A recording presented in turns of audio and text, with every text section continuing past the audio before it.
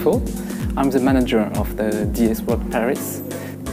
DS World Paris is a flagship for the brand DS, in which we celebrate our history, as you can see just behind me. And this is also a place where we keep the arts alive by welcoming artists or brands, French artists or French brands, which share the same values as DS. That's why we have now an exhibition of pictures from Alexandre and Pierre Boula, dedicated to Yves Saint Laurent, the history of Yves Saint Laurent from its beginning at Dior to the last show in 2002. Yves Saint Laurent was very avant-gardist for the time, and this car, the DS in 1955, was very revolutionary. So we share the same values as avant-garde spirit and also the creative genius between the two brands, and also a certain idea of a French luxury. All the pictures that you can see are pictures taken behind the scenes. They are not official pictures taken during the shows. That's why those photos are very different from what we see often in the magazine or press. And actually, these photos have never been unveiled. This is the first time that people can see them. It's all the history of Yves Saint Laurent, from the beginning to the end.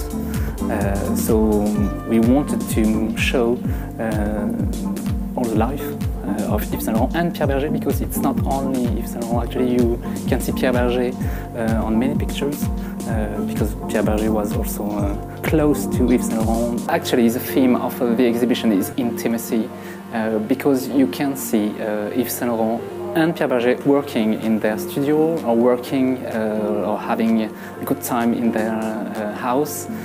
You can see, when you see Yves Saint Laurent during the official shows, this is, you can see him behind a door.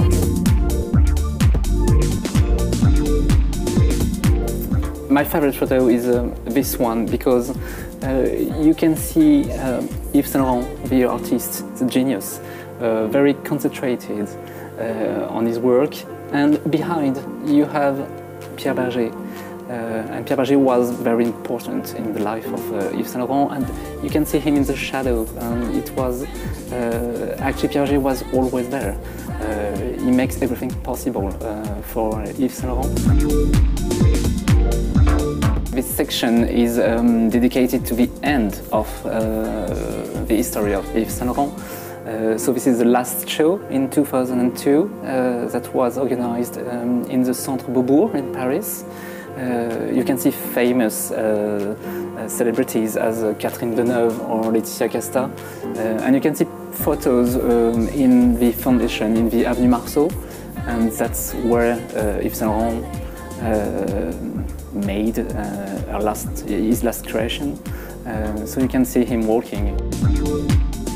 I think that Yves Saint Laurent have just make a revolution for the wardrobe of women. He has created things that have never been created before for women, such as the free-length quarter coat, the jumpsuit, the evening suit, the trench coat. It was really a revolution for women, and he loved women.